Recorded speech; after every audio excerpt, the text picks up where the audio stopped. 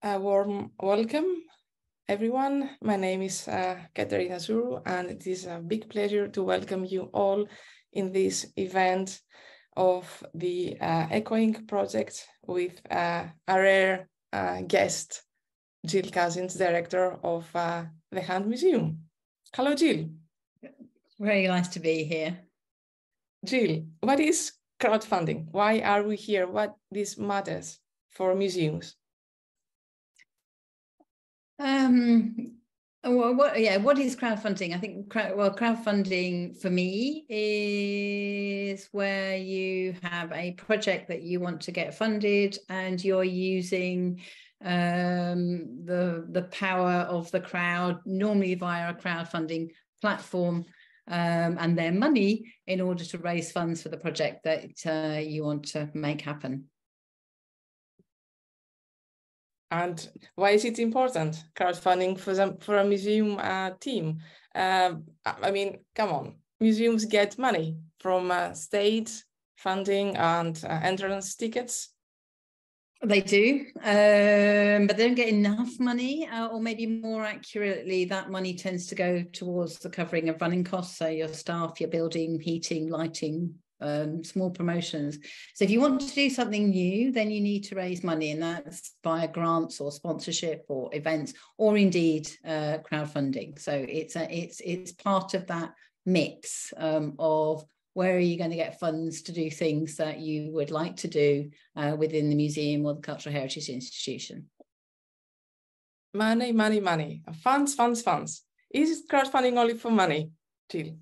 No, I don't. I think actually, I think it's very much part of an overall thing that you are doing, or how you make the museum work relevant to your communities, relevant in today's world. So it's part of a funding mix, as I said, but it has several other benefits, such as raising awareness of the museum and its activities. It's got reputational benefits, because you're seen to be actively participating in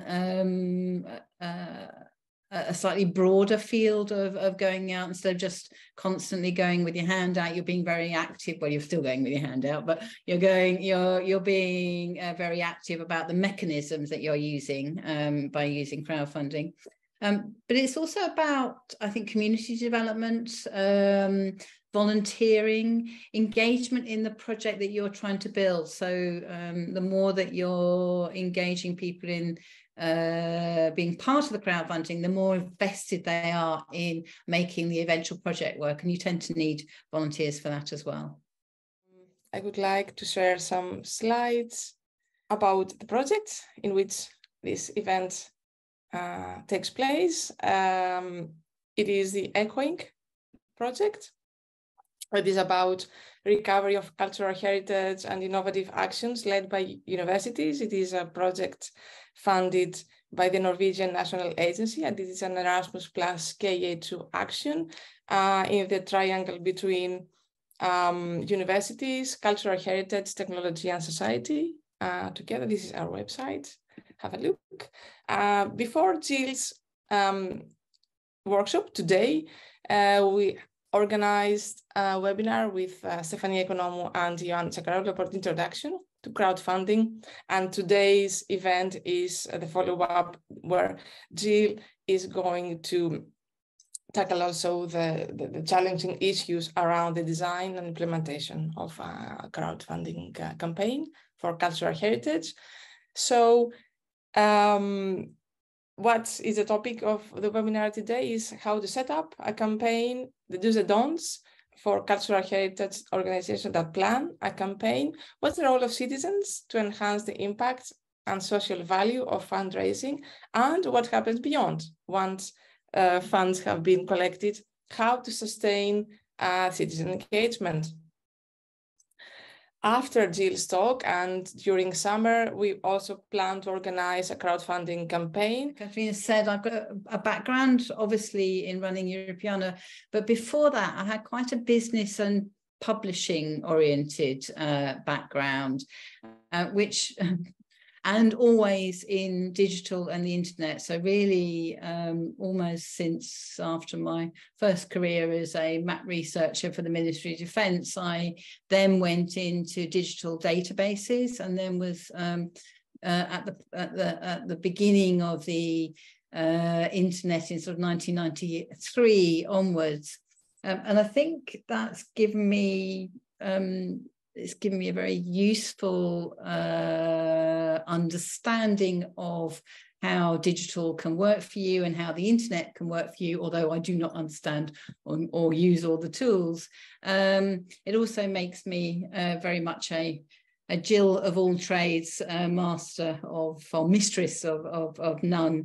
So I'm hoping that what I'm going to talk to you about today chimes with what you want to know about crowdfunding. Please ask any questions along the way. I'll try and check the chat along the way.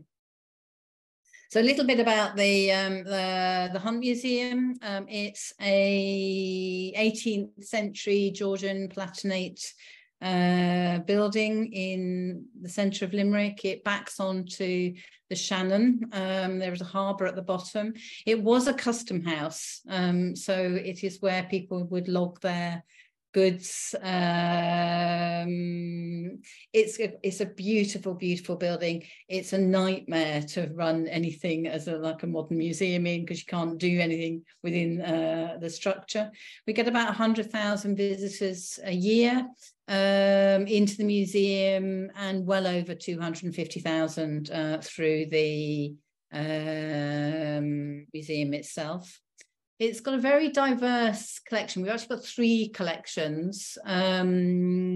They range from Neolithic to the 21st century. So things like 2,000-year-old Egyptian Toth, the baboon, through to the little maquette you see of the costume is from Sybil Connolly. She's our 3rd collection designer from the 1950s, Irish fashion designer from the 1950s, right the way up to the more contemporary, which is that rather nice round bowl that you see, which is our Irish contemporary ceramics collection. Nearly everything, well, anything that can be is in the public domain, both in digital and non-digital form, but we do respect copyright. So the modern ceramics collections, they're all people who are very much alive and kicking, and they need to earn money from their work. So I think one of the key things to understand always is the crowdfunding motivations. So this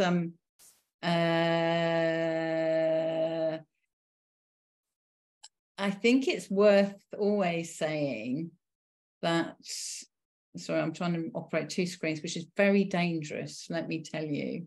Here we go. So prior to attempting the 2 campaigns that I'm going to talk to you about, I had one other actual experience, which was under Europeana Creative, was the Van Gogh Yourself. And we set that up with Goteo, who are a crowdfunding platform, which I thoroughly recommend. And they've gone from strength to strength, and particularly if you're doing anything in the social area, sort of society-based things to do with environment, those kind of things. So they're very good at it. And then the other one was the one that you see on screen here, which was Big Buck Bunny. And this was the one that made me understand that you could get people to give you money for something that they were interested in. So relatively small amounts of money. So Big Buck Bunny was about creating, it was done by an animator, sort of software animator. And I think it was 2008, 2009. And they were trying to create a film. And what they wanted to be able to do was to make the fur on the bunny,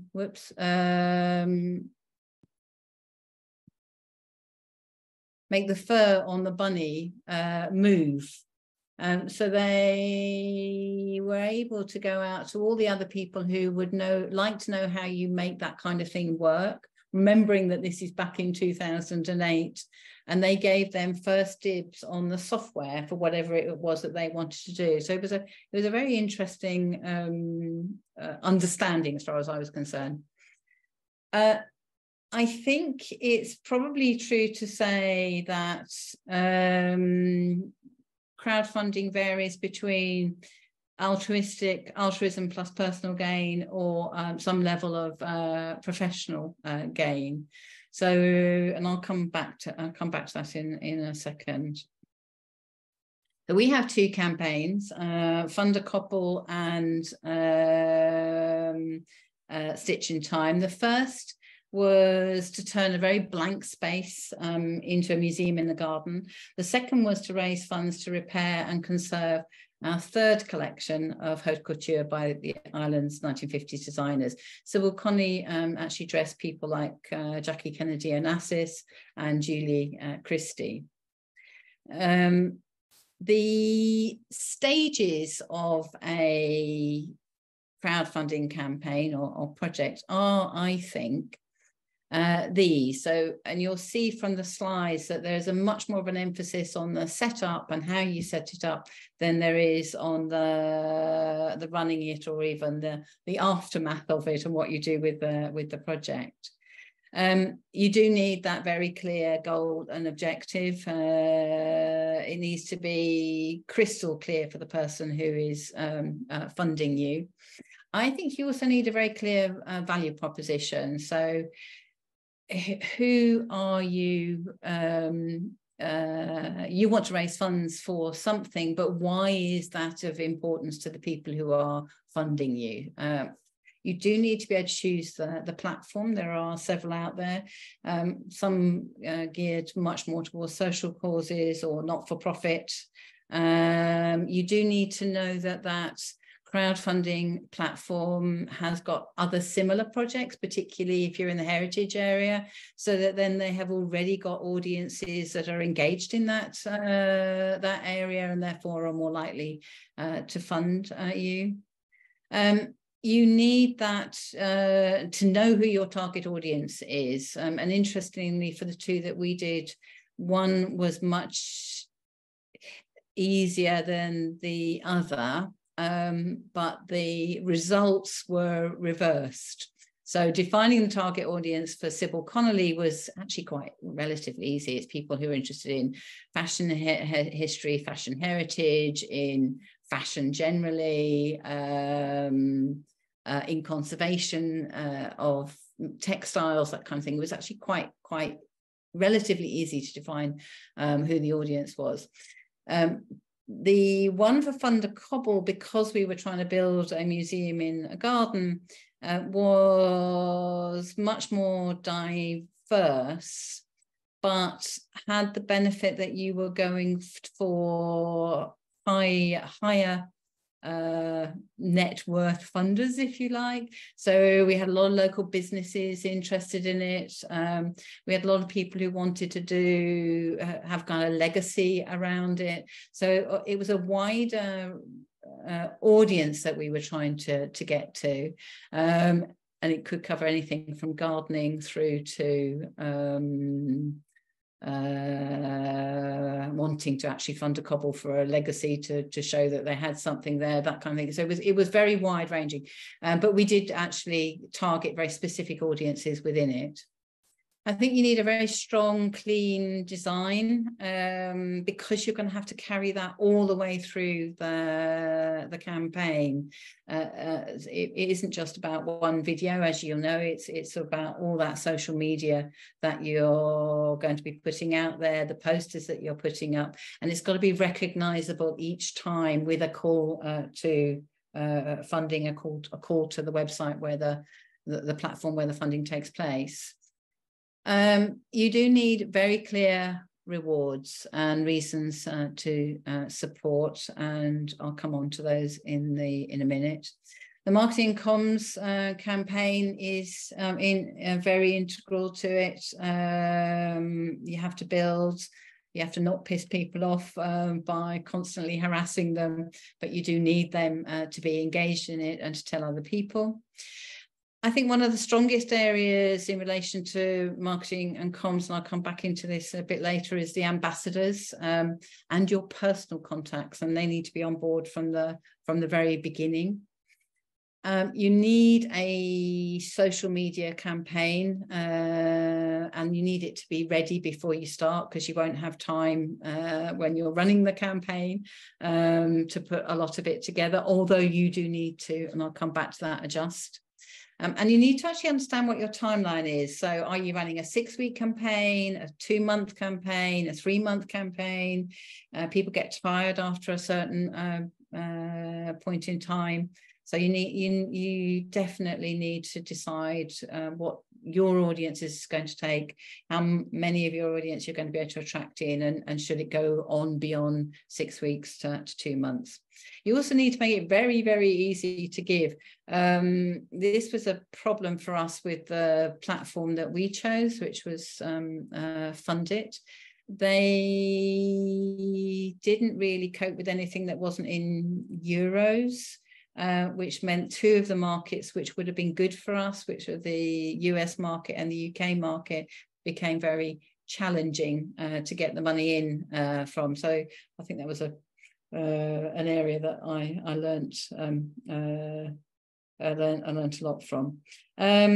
The second stage is the running. So this is your social media and comms campaign. Lots of content linked to the objective or objectives, including endorsements from people who are funding. We found that having events was pretty useful because it refreshes your campaign. So whether it was the Stitch and Bitch event for Sybil Connolly, or painting cobbles for kids for Fund a Cobble. You need to be able to show progress as you go along. You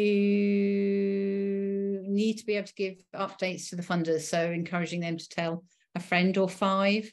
And you need that constant monitoring. So you're looking to see what's happening. Is it working? What's working? Do I change the emphasis? Do I adjust because I've run out of some things and not others? And then the last stage is the follow-up, and I don't think this should be underestimated in terms of the time it takes you to do it. So there's people want whatever it is that they purchase really quickly. So if, for instance, you're having mugs made, you've got to get those made, or you're having cobbles made, you've got to get those made, and that depends on the craftsman. So you need to manage that. You do need a very big thank you, and that it's great you've achieved the target, that everybody feels that they've contributed to success. You need to then tell people how the project that has been crowdfunding is going. And I think we did that very well. And it was very evident with Fund a Cobble, which you'll see. It's been harder to do with Sybil Connolly, because we've only raised so far half of the funds that we need to do in order to carry the project out. So that's become a bit of an issue for us, and something to take on board going forward. And then, of course, how do you've got all these people who are really invested in your project. How do you make sure that you're continuing to engage them in the project? So I'm going to cover some of these parts of these in the campaigns, but I do think that one of the real keys is knowing your value proposition. So what are you providing to whom, and who is helping you? And I think a version of the Osterwalder business model helps clarify your thoughts. This is actually one that we have produced as part of the Recharge project, which is new participatory business models for museums. And it's got a little bit more of an emphasis on participation, on things like social benefits. I see the things moved around slightly, and on environmental costs. So it is more geared towards where cultural heritage institutions are at the moment.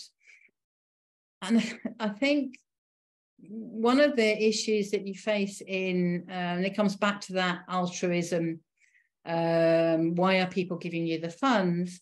So true altruism, it tends to be for health or crisis related. So you're raising money to send a sick child for treatment elsewhere, or providing for refugees, or feeding the world.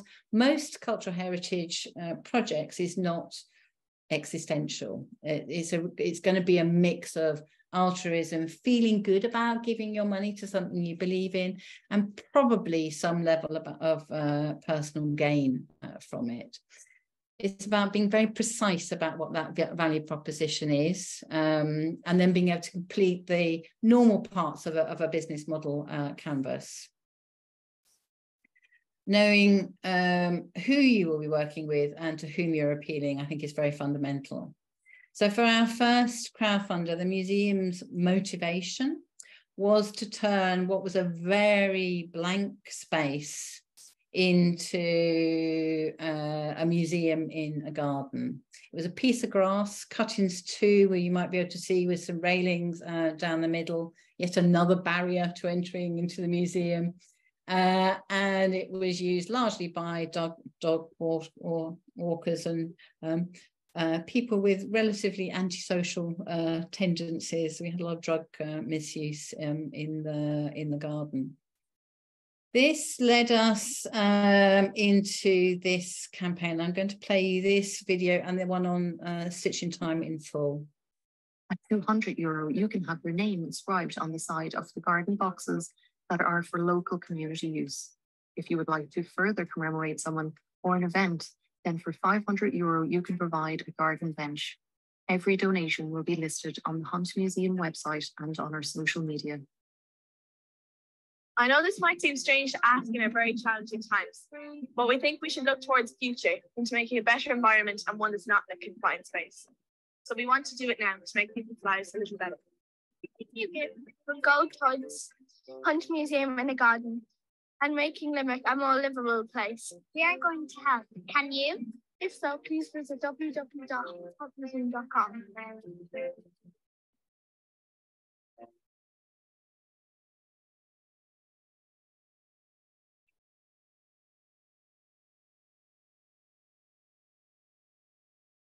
So this gave you an idea of, well, it gave you what the rewards were and the goals for Funder Cobble. It was filmed during COVID, so it had to be largely done outside, and anything done inside could only be done with kids, so they didn't have to wear masks. So that was another challenge that we faced at the time.